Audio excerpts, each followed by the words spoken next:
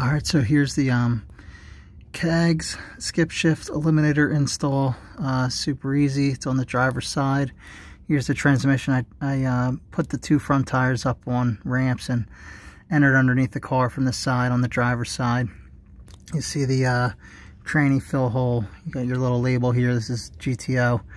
Right above that is the where it has to plug into, and just this little 5-foot little adapter. I got it for $9 on eBay. Got a lot of good reviews on there, so cheap. That was shipped. So all I did was unplug it and put the CAGS eliminator. CAGS, by the way, stands for Computer Automated Gear Selection, where it skips from first to fourth under certain RPMs. And then you just plug this up into there and you're done.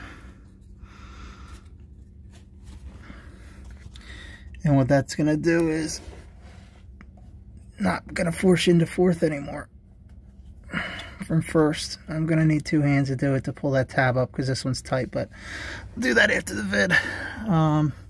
That's about it. I made this video because there's only one other that I saw for the GTO, and it was possibly one of the worst on YouTube, so hopefully this helps, a little more concise. Bye. Like, subscribe. See ya.